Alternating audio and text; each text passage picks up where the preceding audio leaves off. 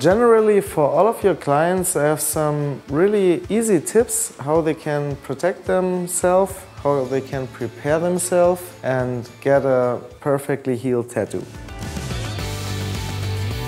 Sometimes it sounds funny, but I always recommend take a jogging pants, take a pillow, just feel relaxed, no makeup, nothing, just come as you are. Just feel easy and you will get an easy tattoo. Also, I want to make clear, don't get drunk the night before, don't get wasted, have a good sleep, wake up well, have breakfast and come to our shop. So after the tattoo, when you cover your client into plastic, you just tell them to leave the plastic on their skin for about 3 hours. After this, they should just have a shower. On their tattoo, they have to have an antibacterial soap, clean their tattoo.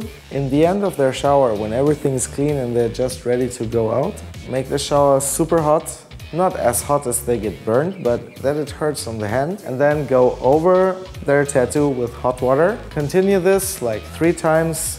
I would say just 2 seconds each. Just 2 seconds, 3 times, hot water, that's it. Because of the hot shower, your protein seals the wound. It's almost like putting an egg into hot water. Your healed tattoos are your own responsibility. That's why you should tell your clients how to clean their tattoos in the right way. The most important things for me is having a hot shower, then clean your tattoo, wash your hands before, put a thin layer of dexpanthenol ointment on it and wrap it into plastic 3 times a day for the next 3 days.